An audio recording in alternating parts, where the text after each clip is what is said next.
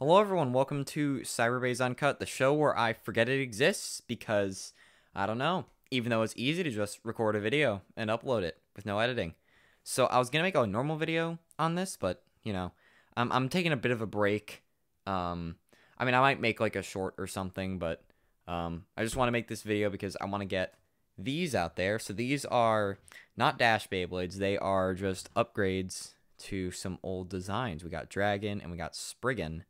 Yeah, we're just gonna talk about them very briefly, do some battles, because, I don't know, didn't really think these guys were worth just making a full review on, but if you want to see full reviews, they are there. They're just kind of outdated, but anyway, so here is the new Dragon. I guess we'll start with him. So, for the blade itself, it still has the sliding blade, similar to Gatling. The shape is the same. It has the teeth now more outwards. There's also a clear under the chip, which I think looks kind of cool. Or not the chip, but just where the chip would be, because actual Dragon chips are clear. And then some other design changes, some color changes. The bottom is a full square, which gives it more burst resistance, because now the blade doesn't rock back and forth. So overall, just a pretty good upgrade. It also is more structurally stable. So we have these 1x1 brackets right here. Then these inverted 1x1 brackets right here. And these just help out with the stability, because originally these contacts, this whole thing was held together by two studs, and that's really bad. So, yeah, upgraded blade, pretty cool. Next up we got 1A Dash, pretty much the same as it was before. It's just now, just cleaner, only has two colors, no mismatched brackets and whatnot. And then Spark is exactly the same as it was before, so overall, a pretty good upgrade to the old Dragon, and I think it's pretty good. So moving on, we have Spriggan, a very cool dual spin Beyblade. It does have different parts. It has a chip, it has a ring, it has the support, and then it has the tip. The tip is the same, just getting that out of the way.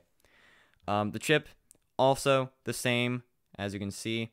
There's tape on here because sometimes this piece likes to come off because this is a fake Transred 2x4. I was going to replace it with 4 real Transred 1x2s, so just like that, but I don't really have enough pieces, but I'll get them later. The support, because this is like the least interesting part.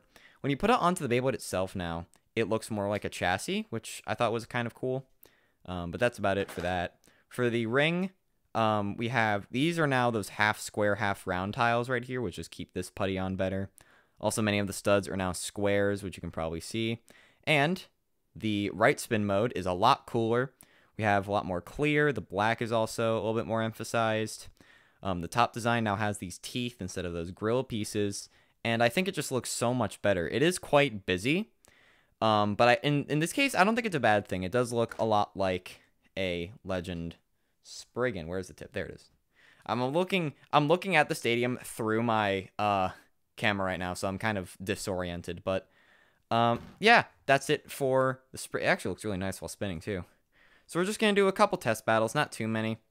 We'll do a battle with Spriggan in right spin attack mode.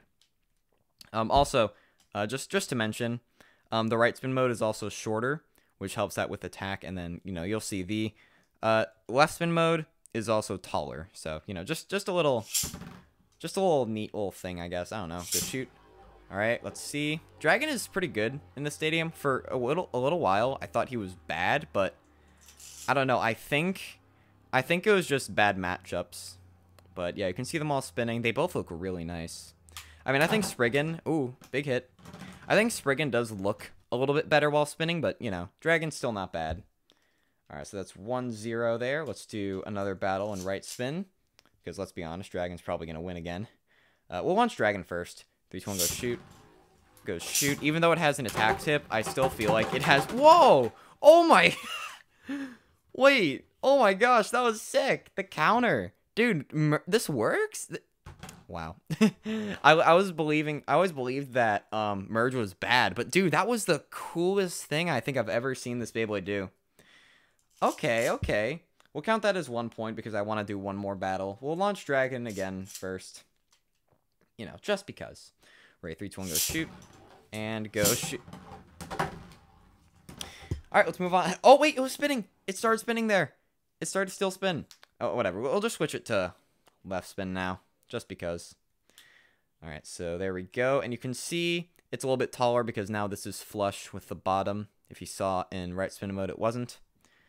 So yeah, let's switch the launcher. The height doesn't really change anything. It's just kind of like, just the way I built it, that's what ended up happening, which I don't think is bad. 3, 2, 1, go shoot. 3, 2, 1, go shoot. Alright, let's go. Oh, and they're gone. They are gone. Oh, it's awakening! It's awakening! It's not really an awaken. I mean, I guess by definition it is, but it's kind of more like a Gatling Dragon type gimmick. Not like Imperial Dragon, really, because it's sliding. Not really. It's not very mechanical. Go shoot. Go shoot. Alright, let's go. And let's see. It's... Oh! And it just gets kicked out of the stadium, and it knocks into my tripod. Very cool. Very cool. So yeah, both of these Beyblades, they're pretty good. That's why I didn't really make dash versions of them, because I feel like their designs weren't outdated, but they just needed a little bit of tweaking. You know what I mean? And also, Spriggan did get a weight buff, so, you know, this better performance is definitely making a lot more sense. And Dragon wins that. Okay.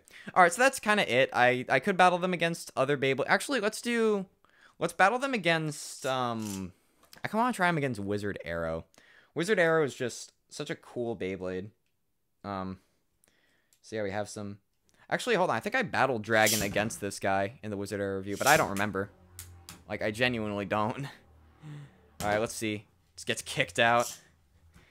Whatever, that's fine, because Wizard Arrow is still very good. It's just that Dragon is like 33 grams. And I did weigh Spriggan. Spriggan is around, like 31 grams. It's in like the high 31s to the point where it might as well just be 32. But, you know, it is a little bit small, and it's fused with the chassis, so, you know, it makes sense. But that's still really good weight. It's heavier than freaking Cyber, which is very funny. And it wins that one. Alright, cool. We'll do one more battle, but we will put Spriggan in attack mode, so just to show off the height difference here. You can see it's nice and flush. Then we switch the parts around.